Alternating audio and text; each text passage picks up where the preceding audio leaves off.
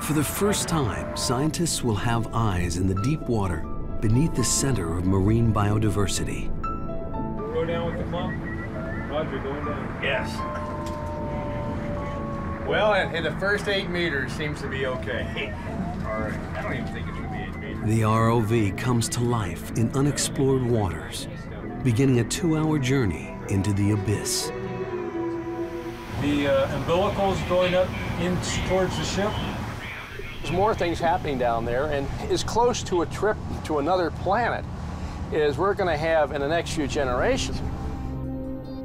Because once you start down there, you're a mile, 2 miles, it is an alien planet.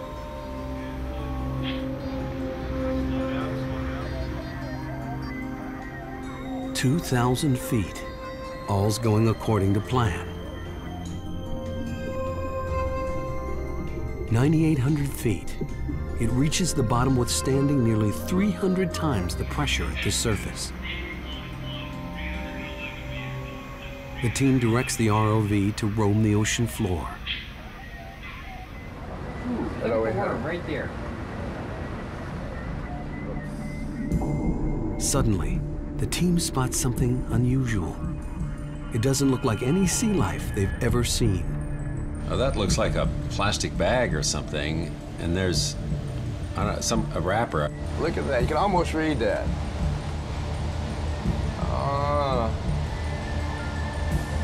It looks plastic. I think it'd degrade. well, this seems to be plastic right here. It's a netting of some sort.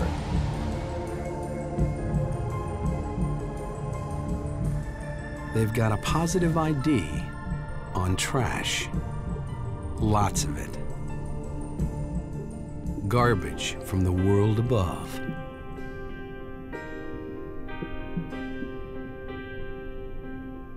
"2,800 meters down, and in a place where practically nobody lives, and there's this big pile of trash looming up in front of us.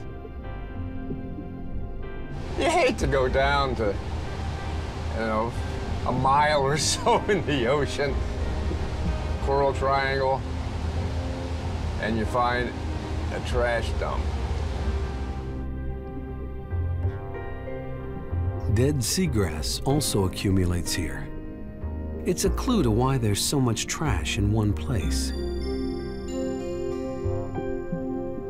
I suspect that there's a current down here which is sort of collecting that up, maybe over a large area, and bringing it to this part of the seafloor. Same thing could be happening with this trash.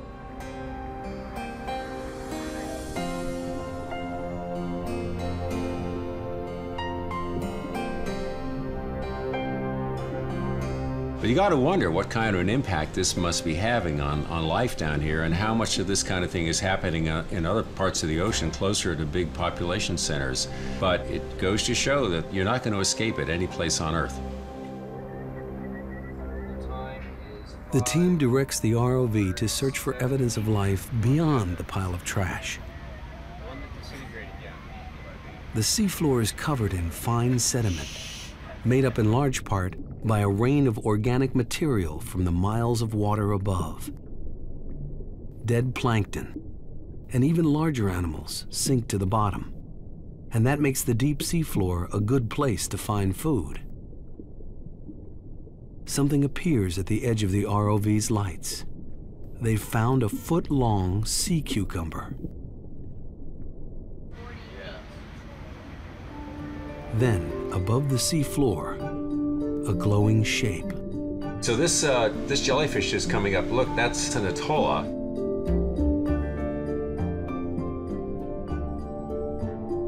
The red color is really distinctive. They're predators like other jellyfish.